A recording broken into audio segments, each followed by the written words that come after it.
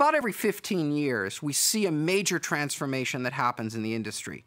The advent of the PC, the internet, and now the cloud. The cloud is very much one of these industry transformations. The root of what the cloud is all about is delivering IT as a service and changing the way IT works with the business. Everybody needs a world-class collaboration platform. Everybody needs world-class messaging. They need to keep their desktops and their PCs run all the time.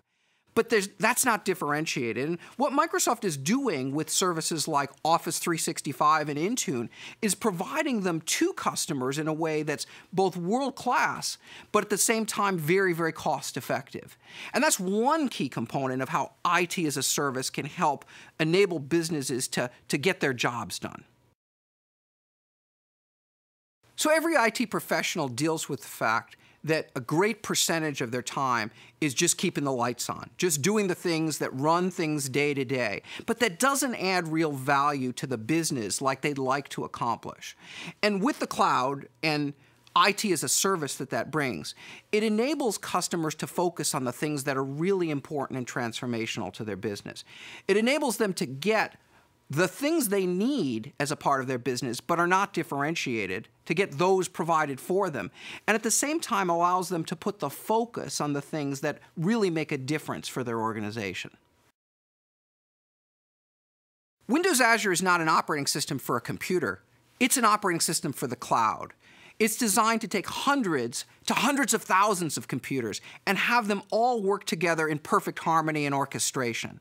The idea is to focus on the application and to make that infrastructure go away, to enable business to think about the problem they have to solve and to get a solution developed much, much faster. One of the great things about the cloud is that it is a true democratizer of technology.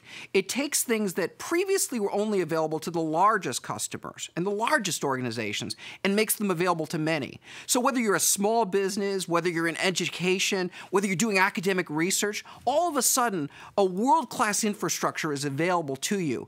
And you can do things with that you've just never been able to do before. You want to connect to customers in a different part of the world. All of a sudden, you can have a data center that has local access to those customers that are in Asia. These are things that previously only the companies with the biggest budgets could do. Now it's available to many.